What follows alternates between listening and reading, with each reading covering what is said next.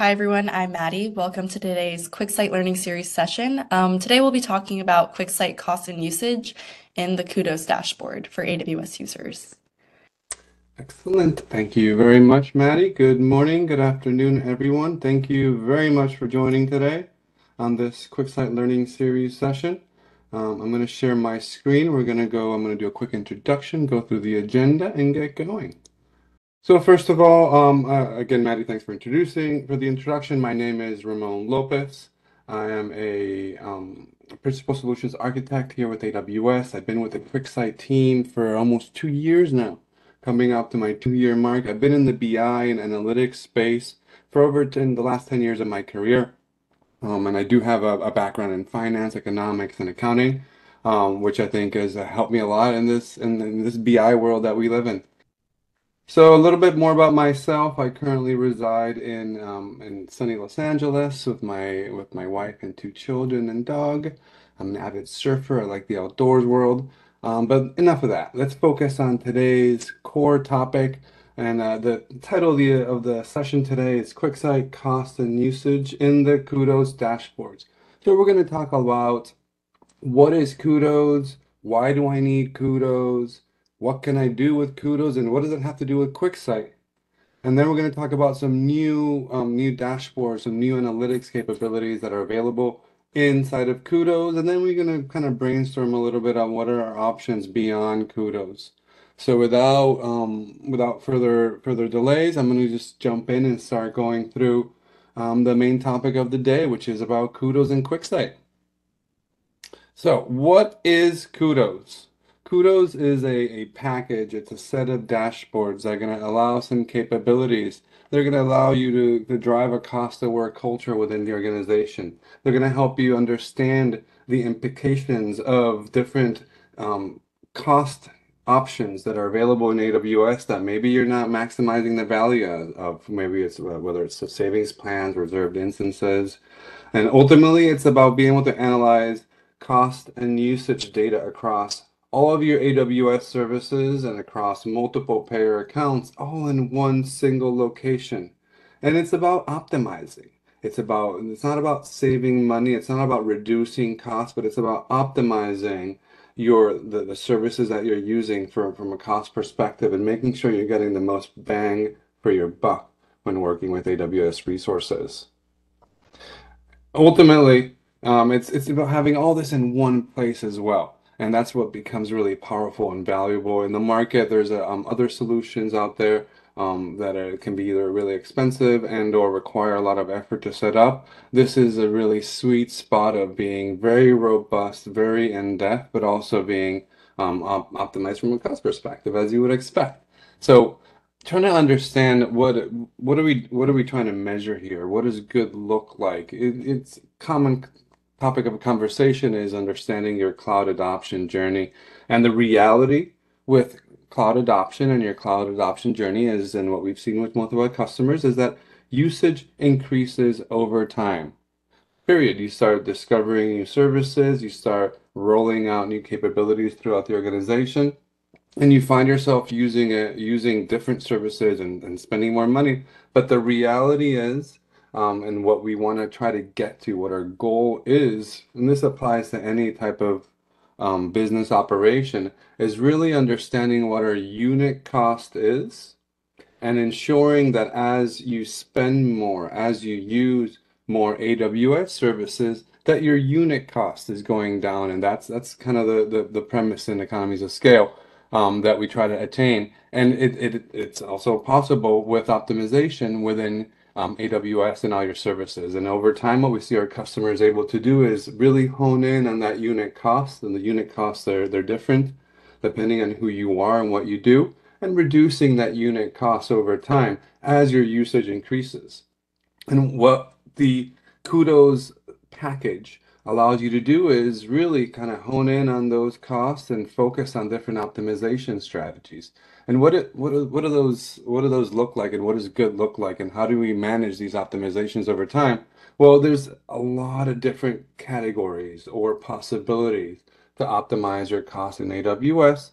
And when you look at it in this chart, it's a nice way to look at it because we're seeing that as you start using more and more, there's different optimization strategies that you can do that are going to help you reduce your total cost as you're using more services. So, starting off at the beginning, you're traditional on premises, you have, the highest level of cost in theory.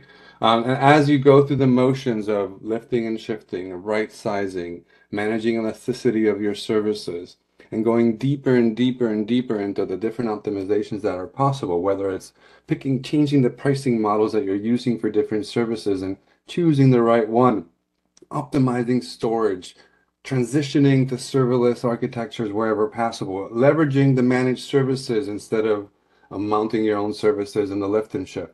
That's how we get to being a truly optimized organization within AWS while reducing that unit cost and increasing usage at the same time.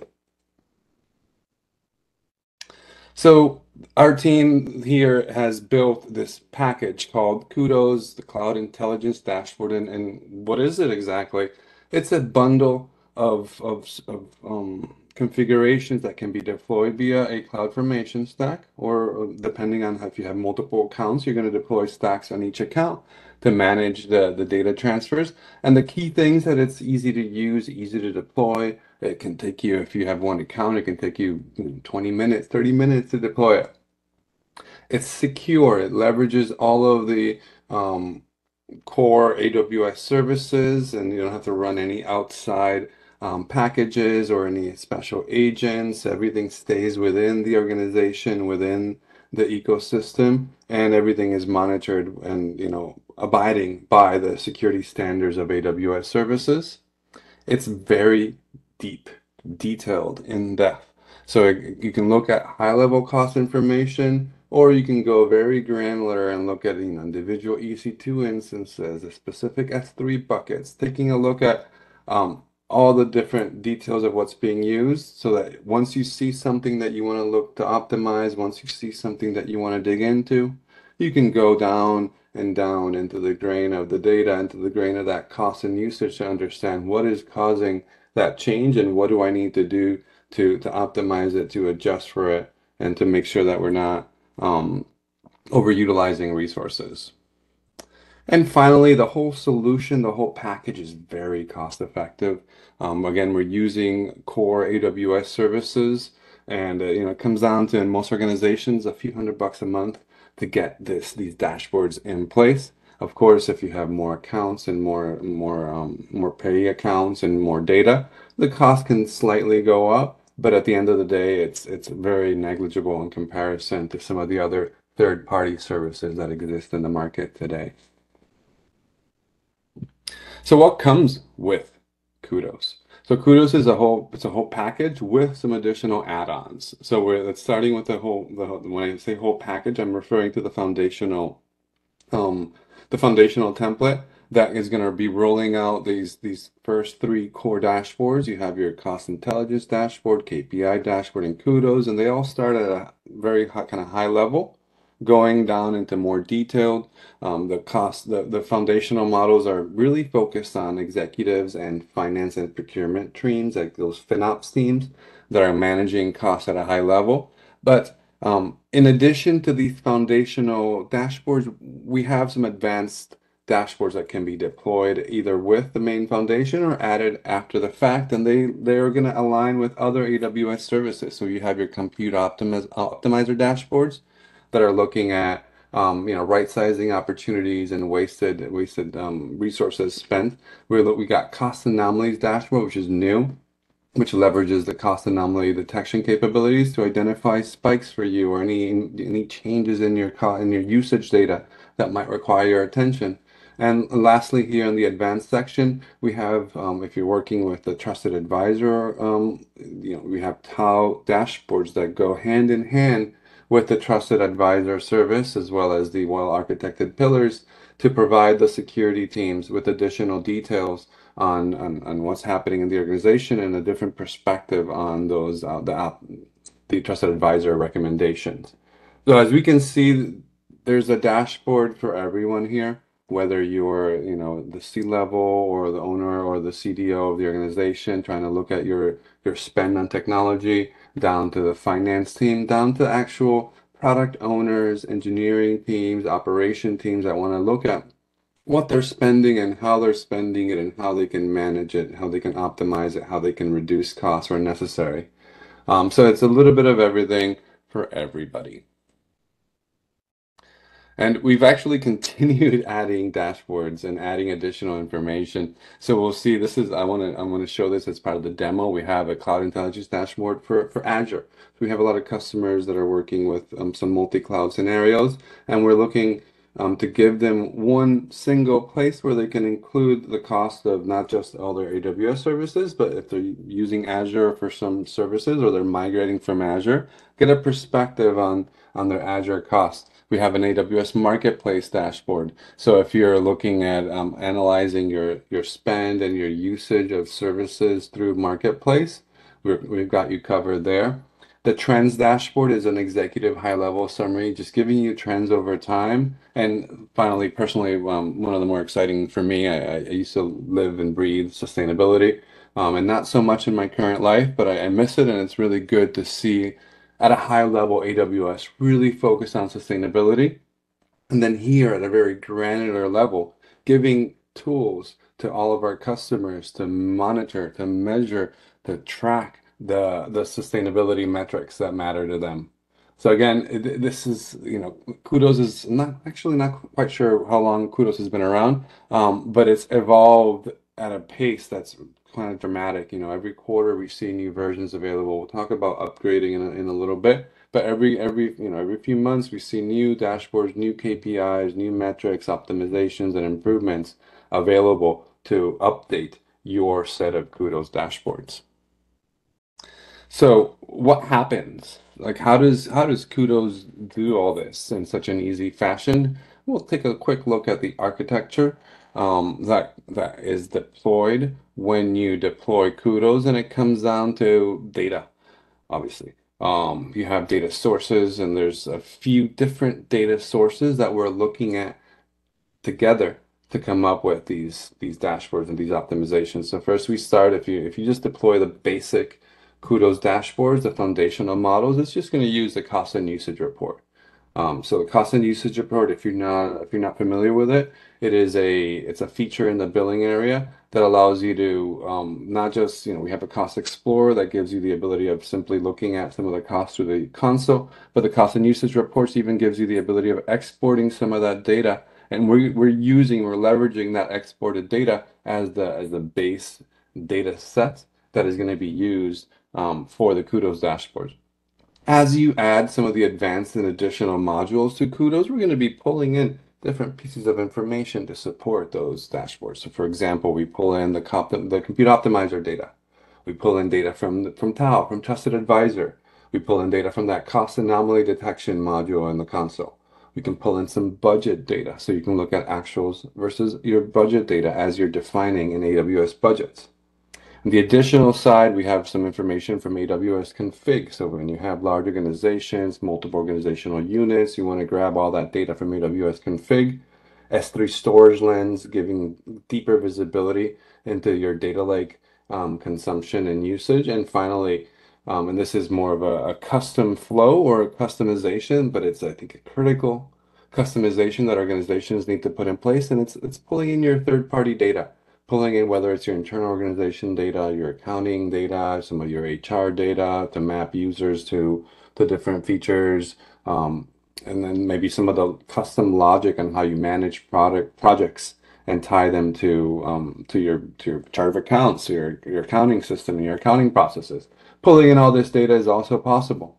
And then once the data is a foundation, we, as part of the package, as part of the CloudFormation script, it's deploying and using S3 and Athena as your data lake for all this data, on top of which will exist Amazon QuickSight. In QuickSight, we have as our BI solution that is empowering users to analyze and explore all this data. It's going to deploy the different dashboards and make everything accessible through the QuickSight console. We got to remember that in QuickSight, it's not just easy to see and consume these dashboards, but it's also easy to customize, to tweak, to massage these dashboards and make them your own to fit your own organizational needs. And ultimately, we have decision makers that are going to be taking advantage of this. So, like I mentioned earlier, there's a wide variety of users that can take advantage of these capabilities, starting from finance and procurement, which is normally the finance and executives are the first level of, hey, well, how much are we spending? Let's take a look at it at a very detailed level. But I think where it gets interesting is where you get to empower engineering leads, product owners, security teams to access their data, to access their usage and cost information, and kind of be owners of their own world, manage their own P&Ls, and be able to optimize their operations on their own. Okay, very good. So that kind of covers the initial introduction I wanted to do on the QuickSight dashboards. Now we're going to take a look at individual reports, and we're going to do a quick little demonstration on each one, and I'm going to highlight some really interesting nuggets of information that we can find in each one of these reports. So we're going to start off with a KPI dashboard. And this is to me, it's one of the most interesting of the dashboards. It's good for everybody in terms of, what users want to use this dashboard. It lets you track optimization, specific KPIs that have been defined by the QuickSight team. It lets you define what your goal is for those KPIs, and then ultimately it's about forecasting estimated future savings. So I'm going to do a quick demonstration here of this dashboard. So here we have the KPI tracker. So like most dashboards that you're going to find, you're going to have a variety of tabs here. Every dashboard is going to have an About tab.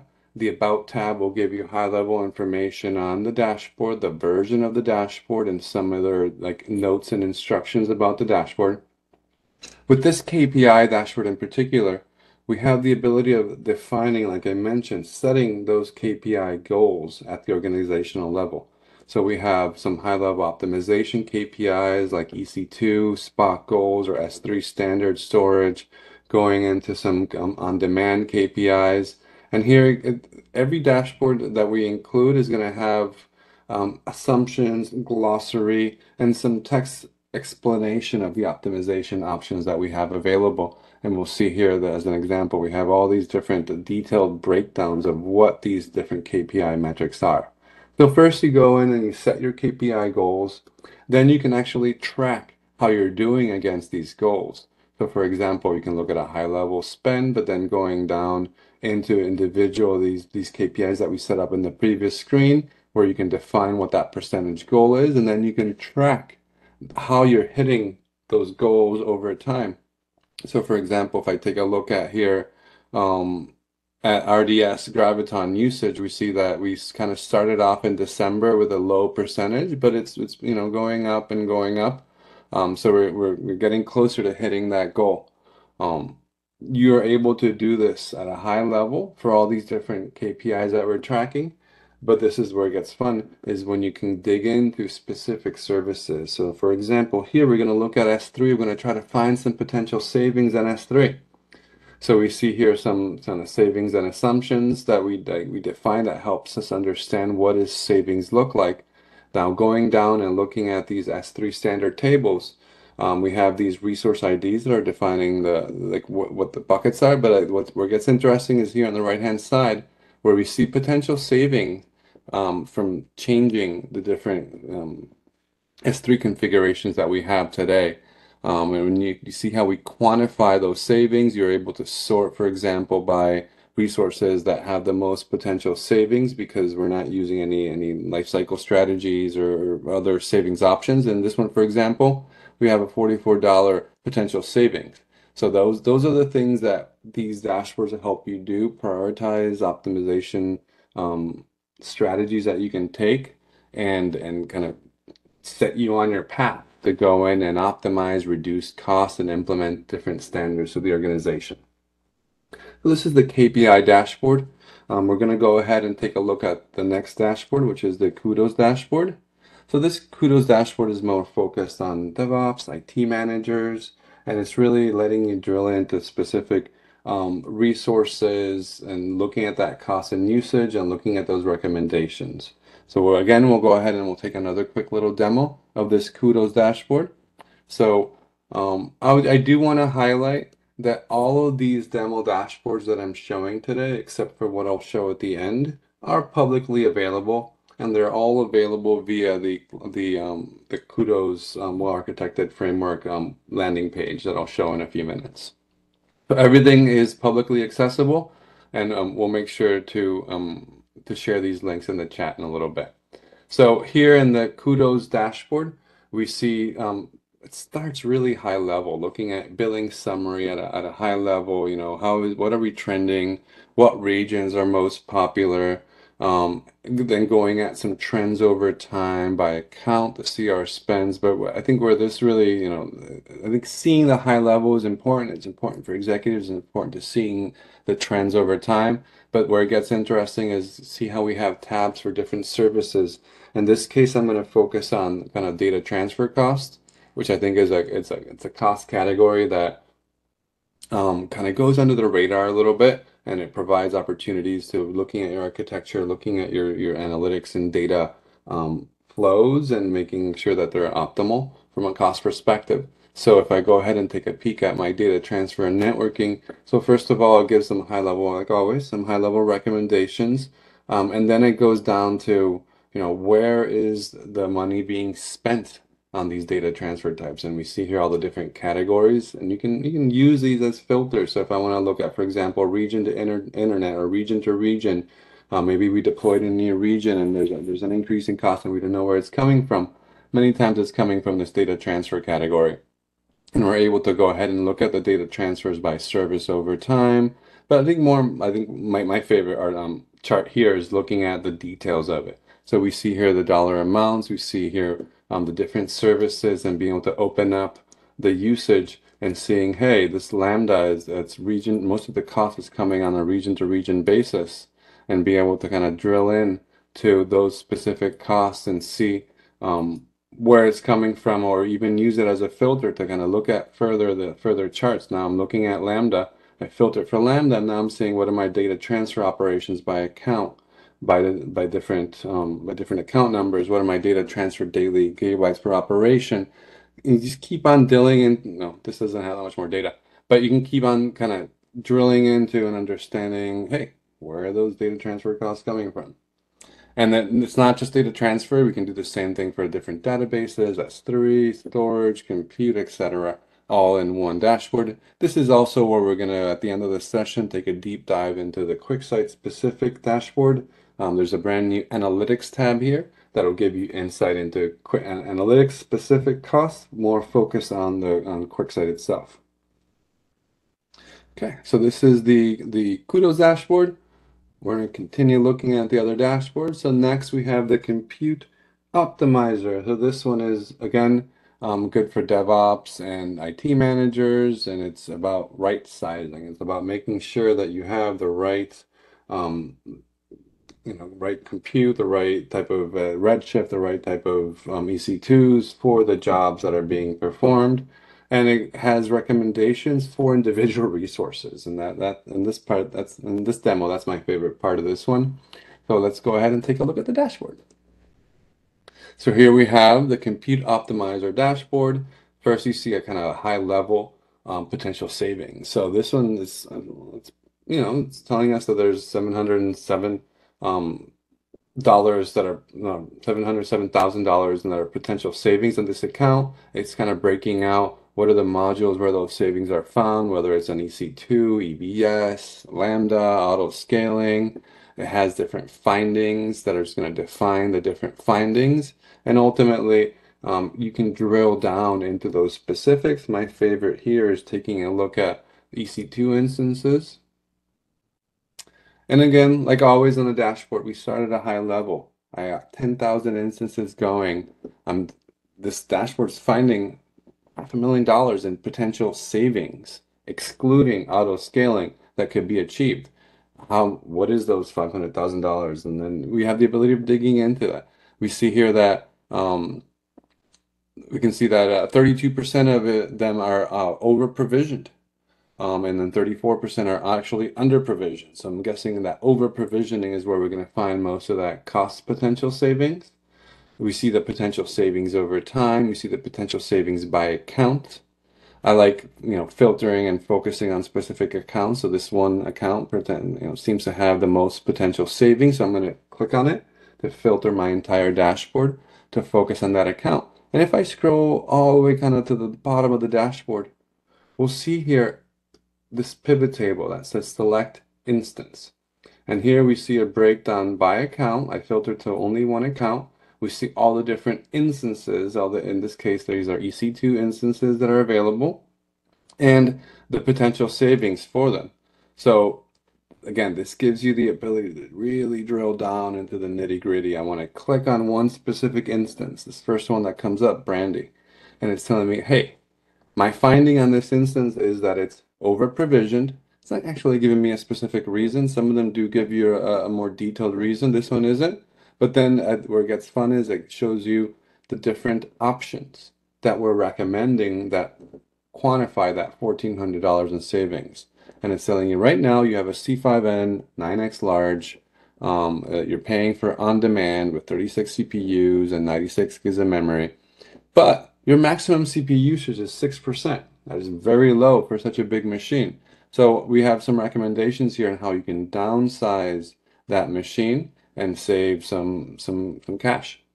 So we have 3 different recommendations that the system is highlighting here, and the savings for each one. And you're still, very low max CPU on all of them. But that doesn't end there. For this specific resource that is selected, I'm able now to see some additional detail. First it's telling me how long has this been over provision, and it's highlighting here in this color that it's been over provision at least for the last 3 or 4 months, ending in June 28, 2023. Now I want to take a look at some of the specific measures available for that machine. So we're looking at max CPU, max memory, and kind of really what's happening in that machine. So not only is it giving us how much we're spending, it's giving us a finding that you're over provision, it's giving us a recommendation, but it also gives us the ability of kind of looking at what's happening inside of that machine. I think this is really powerful for an administrator, for product owners, FinOps teams that are looking to understand where's the AWS bill coming from. This gives you the visibility into everything that you need. Continuing here, we're going to take a look at the next few set of dashboards. So that was the compute optimizer. Then we're going to look at that trusted advisor organization dashboard. And then this one is really focused on cost optimization, as you can imagine, like most of these are. This one, again, is great for DevOps IT managers. And you see all those flags over time for the trusted advisor. That trusted advisor is populating, and again, gives you the ability to take action on underutilized resources, security issues, and other issues that the TAO is identifying for you. So taking a look at this dashboard here. So this is what the TAO dashboard looks like. We have a summary sheet, and then we have a tab for each one of those categories. In TAO, security hub checks, cost optimization. Taking a look at security here, for example, focusing on IAM access key rotation, and then highlighting, it looks like you're doing a pretty decent job of rotating your keys. None of them are in red. IAM password policies. It looks like for certain organizations, the password policy is not enabled. So it's recommended that you optimize multi-factor authentication. So these are just standard, well-architected framework recommendations that are being highlighted to you as things that you can take action on to make your environment more secure. I like to dig into here the cost optimization, and again looking at low utilization for EC2 instances, for example. So here it's looking at EC2 instances that are not being utilized at their maximum capacity, and you can filter it by focus. You can focus on different instance families and keep digging in and looking for those potential cost savings. Same thing applies to EBS volumes, load balancers, Redshift clusters, Lambda functions that have high error rates, unassociated elastic IP addresses that are not being used that can be eliminated. These are all things that are critical to take a look at and make sure that as an administrator for AWS that you're following the guidelines that we can recommend. Continuing on, we have our cost intelligence dashboard. This one is a little more high level. It's good for finance and executives and taking a look at unit costs and savings over time. I think this is more focused on kind of savings plans, spot instances and reserved instances, and just making sure that you're right, like you're paying with the right models for each of the different services that have those potential options. So taking a look at this dashboard again, this is like I think that one of the best kind of high level perspectives, looking at the billing summary and the cost summary. But then here we got the ability of drilling deeper into different compute, storage. Personally, my favorite dashboard, my favorite sheet on this dashboard is the Optics Explorer. The Optics Explorer is a dashboard that has a lot of different filters. You're going to see how we have a lot of different ways to filter your data. And it's going to hone in and look at high level spend by services, but then giving you the ability of drilling into the detail on those services by account. And then you get the most grain across all of your different costs. And you can use these filters to help you focus on specific services, specific categories. Specific operations, etc. So again, this is the Optics Explorer is really interesting, gives you visibility into a lot of different things, helping you focus in on what you're looking for and find those nuggets that you need. So what does it take to implement QuickSight? So, QuickSight has been around for a while. I'd like to assume that many of you that are here have already maybe implemented QuickSight, but if not, QuickSight is very easy to implement. We're going to share this deck with you all so you can use these slides, but first we have a link here for the public demo that you saw. Those are the different dashboards that I highlighted here. They're all accessible through the internet. You can access, and I'm going to give you a quick little tour of the Cloud Intelligence Dashboard Work Architected Labs that includes all the instructions and the tools and the CloudFormation templates that you need to deploy all of these dashboards. Your account team is always available there to help with deployment and other questions and for escalation routes, whether it's directly to the QuickSight team or if it's something specific to QuickSight. There's ways to always reach us, specialists that can support you in these challenges. And then finally, the team has built and maintains a YouTube channel that has a lot of great videos highlighting new features, new capabilities, and different ways to get value out of QuickSight. A few quick success stories. So we have, I don't know the exact number, the team keeps track of it. We have thousands of customers that have deployed and leveraging QuickSight every day. One of the nice names and the nice stories that we like to highlight is Dolby. Dolby is everyone knows the name in terms of audio. They're the leaders in audio technology, and they've deployed QuickSight and they're leveraging it. And specifically, the architecture director at Adobe is using the QuickSight dashboards to optimize the spend in the different categories and different services that they're using. It's a great story, great customer, one of the thousands that is using QuickSight to maximize value. We see a nice quote there from the director and on kind of how they're using QuickSight and what the benefits have been for them. I think the nice story there is where it says how they've identified a misconfiguration in Kubernetes that was creating an excessive amount of inter-zone traffic. They eliminated $7,000 a month in inter-AZ costs in a single account. These opportunities are out there, and our goal with QuickSight is to help our customers find them. Another good story, PandaDoc. They handle a lot of the online contracts, and they've also deployed QuickSight in particular. They're focused on the trusted advisor flags that help them right size EC2 instances across the organization. So they're another customer. They're very excited and happy using QuickSight. And finally, EDF is also another customer that is using they set up private marketplaces across many different orgs, 450 accounts, and you can imagine the nightmare that it is to manage 450 accounts, specifically the cost aspect of it. So having one place, one dashboard, one data lake that includes the cost information for that is just invaluable. Okay, so now let's talk a little bit about how can QuickSight help you get more out of QuickSight. So there's some QuickSight core features that you can use, deploy, and really get more out of the QuickSight. So we're going to talk about row-level security, we're going to talk about tags, we're going to talk about alerts and reports, distribution, and we're talking about using third-party data. So first of all, row-level security.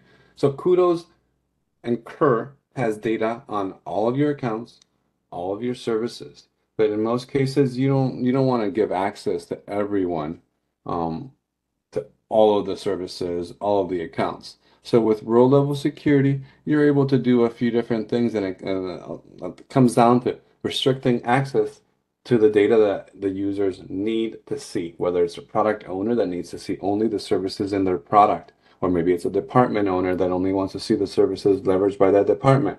There's different ways that you can do that, whether it's by using tags or other logic in your data set to deploy this row level security. And a simple way to do that is just to tag the accounts with QuickSight users, to deploy the automation to get the data, and just attach that to your data set. We see here an architecture diagram that kind of highlights how you can, where you would set up that row level security. And without getting into much details here, the key point here is that you have your step number 6, which is your RLS data set that is being used to restrict who can see what. And you apply this RLS data set to the CID data, to the CUR data, and that's going to kind of hone in and focus, allow those users to see only what they're supposed to see. There is, in the workshop, there is information on how to do this with step-by-step instructions. If you're interested in applying that role of security, I urge you to check out that workshop that's available there, and it goes through all the instructions that you need to understand what needs to be done. Next, we have tags. So tags are available in most of the AWS services out there, and you can implement those tags in the different services in programmatic fashions and manual fashions as part of your automation and for infrastructure. Apply those tags and make sure that these tags show up in your QuickSight, and then you're able to report on them. So at a high level, what it looks like is first you have to enable your cost allocation tags. Then you can create those tags and add them to the billing application. And finally, it's about making sure that those tags show up in your Amazon, on your Athena query. When you deploy QuickSight, it's going to create some view, that's going to create some tables, and you need to update that view to make sure that it includes those custom tags that you've added. Again, there's a link right here for the workshop that covers going through step by step and adding these tags. I also did recently write a blog that covers how to do these tags specific for QuickSight. So if you're looking to tag QuickSight users, there's a blog that we can share that includes this information. Alerts and reporting. So there's ways to be proactive about how you manage your costs, and that can be done with alerts. Well, I guess it's a little reactive, but it's giving you those alerts kind of when it happens so that you don't have to find those anomalies. You don't have to find what needs to be looked at, but you'll get these notifications. And we're leveraging the alerting feature directly in QuickSight. You can set up alerts for different KPIs, for different values in pivot tables, and these alerts will send emails to the users that you define. So for example, I can go into a specific KPI in one of the dashboards and create an alert for it. Or I can go to a specific cell in a pivot table and make an alert for it. I can define how I want that alert to be triggered based on a number. And then if that alert gets hit, I'll get notified about it. The next really powerful thing that can be done, this is this, how do we distribute these reports to users that maybe don't need to see the dashboard every day? They don't need to slice and dice the data, but they just want to see a summary every Monday or every first of the month or every last of the month of what the spend was in specific services. For that, you can leverage the capability called paginated reporting in QuickSight. The paginated reporting will allow you to design and distribute pixel perfect paginated reports that include the information that the users need. This can be scheduled to be sent via email. It can include a PDF, a multi-page PDF of all the data that they need. It can also include CSVs. It can include Excel. Paginated reporting is a really important hot new feature in QuickSight, and I think that QuickSight is a great use case for maximizing that value of QuickSight, maximizing the value of the data and getting the data to the right people at the right time in the format that they're looking for. In this case, we're talking PDFs, we're talking CSV, we're talking Excel data for the users that are asking for the data in that capacity. And lastly, I think this is where it really gets customized and more powerful for each individual organization is being able to bring in your own data, being able to like categorize costs, being able to infuse some of that data with your own chart of accounts, your own budgets, your own internal goals, and mapping it to your own organization. I think that's critical. I think that's a must for all large organizations that are using this data. And it's really how you want to ultimately see the data because we can try to build the best dashboards in the world for you to analyze this data, but every organization is different. Every organization needs to track things differently. So it's very simple to doing with QuickSight and then with the QuickSight framework. You have your data maybe in CSV, you have your data in other databases and S3 buckets. You're able to combine this data with the existing data in QuickSight, ultimately creating new data sets and new visualizations or dashboards on top of these visualizations. So this adding third-party data is something I've found myself helping customers a lot with, and there's a lot of value in it. Alrighty, so we're going to do a quick little demonstration of a few things in the console. First of all, I want to talk about the well-architected framework. I want to talk about how you get access to all this. So first, this is the well-architected Cloud Intelligence Dashboard landing page where you're going to find all of the different dashboard that I just chatted about. We have our foundational dashboards. For each dashboard, you're going to see the demo, which is the sample dashboard that I shared with you. You're going to see specific details on the dashboard. You're going to see how to deploy it, and you're going to see how to provide feedback. And you'll find this for all the dashboards that are available in QuickSight today, going down to even the new Azure dashboards or the sustainability dashboards that we have in place. Now for each one, in addition to this, we have, in terms of deploying it, when you click on the deploy button, it's going to take you to that workshop that breaks out a lot of the details on what QuickSight is. It goes through how to understand what the dashboards are, foundational, advanced, and the additional dashboard, including the deployment options for each one. We have alternate deployment options. We have ways to, some tutorials and additional information on how to use this, how to share them with the organization. Update dashboard. So this is something that I went through recently.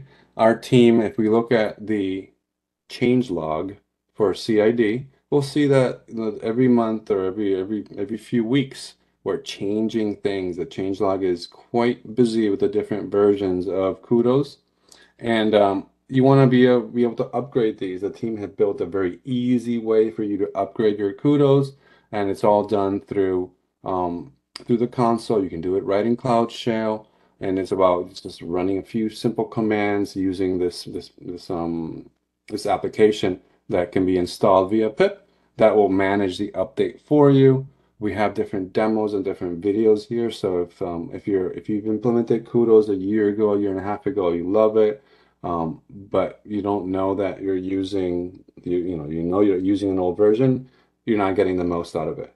So we urge you all to upgrade to the latest version. Make sure that it upgrades successfully and that you're leveraging all these new amazing sheets, KPIs, etc., that are included in QuickSight. Now, focusing specifically on QuickSight, the last version of QuickSight has released a really cool QuickSight dashboard. So if I go in my QuickSight dashboard, I go and find the sheet called Analytics. We'll see that it's in its first iteration is focused on QuickSight. I think eventually it'll have additional analytics services that kind of go hand in hand with QuickSight to get your perspective on analytics. I could see there being information here on glue, lake formation, even some of the data warehouses, data warehouse, data lake capabilities that are maybe in other sheets, but being able to combine it all into one sheet to give you that holistic view. I think that's where it's going. It started off with QuickSight.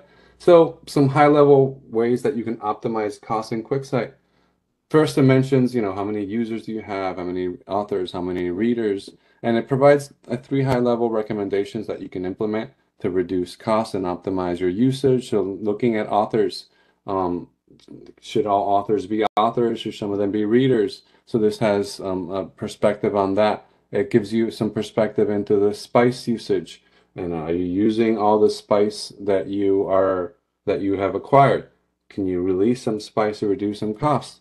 And also another option is enabling auto spice capacity, auto purchasing of spice capacity to simplify the management of spice. So these are some high-level recommendations that we're putting here. Going through the visualizations, you're going to see obviously your spend by account. You're able to drill down in specific regions. You see your spend by different services. So you can see how much you're spending on alerts versus authors versus readers versus capacity sessions, passing report. All the different core QuickSight capabilities and add-ons are going to be broken out here. So you can see the cost per each one. And then going down into the nitty-gritty, you're able to see the different, in this case, we're looking at QuickSight users. You see the different user, you see the different cost that user is incurring, what account it's coming from. So here, I don't have any duplicate duplicate users, but if I had duplicate users, this would highlight it for me. So that's one of the methods of optimizing that we see here. So what's changed to allow us to get this lower grain of data? So I wanted to kind of quickly dig into what's changed. So there is this is getting a little more granular, but I think it's important to highlight. There's a column that was not available in QuickSight previously called the resource ID. The resource ID, if we take a look at, I'm going to swap over here to my data prep tab. The resource ID is used in this data set. This is my data set resource view. And I have this resource ID that gives us very specific cost and usage information. This resource ID applies to all the different services, including S3, including I have data zone, kind of just going through all my different, this is from my account. The resource ID includes a detail of the resource that is consuming that cost.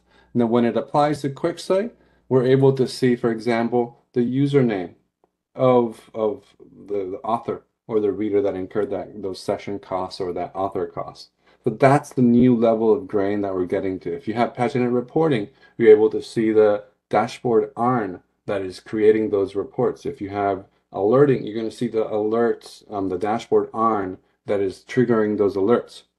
So being able to kind of see where the costs are coming from, being able to see who's doing what, track that cost and optimize, make decisions based on it. That's what we aim to do with these dashboards.